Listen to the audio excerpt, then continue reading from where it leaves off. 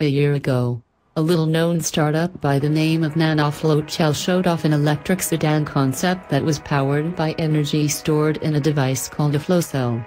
A flow cell combines characteristics of a traditional chemical battery and more advanced fuel cells, and according to nanoFlowcell it promises to offer the long driving range and short refueling time of a conventional internal combustion car. The key is the rechargeable electrolyte fluid that the energy is stored in. This charged, one batch positive and the other negative, liquid, also called an ionic liquid, is circulated around two cells mounted side by side inside the car. Between these cells is a membrane that allows electrons to pass through in a process known as cold burning. The electrical current generated from this flow of electrons can be used to power a vehicle, and that's exactly how the sedan, known as the Quant, is powered.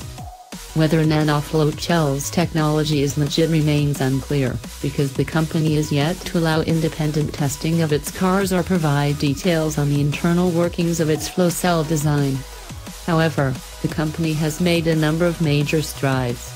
More recently, it's managed to gain engineering giant Bosch as one of its backers. It's received approval from the German government to test prototypes on the public roads, and it's formed a subsidiary company to start production of its future lineup.